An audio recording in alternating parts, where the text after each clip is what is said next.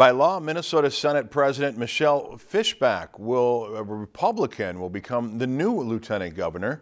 And Fischbach says she expects to keep her spot in the Senate when she takes on that position. According to a draft plan obtained by the Associated Press, the Painesville Republican has been told by Senate counsel that the state constitution allows the Senate president to hold both jobs, so that's what she plans to do.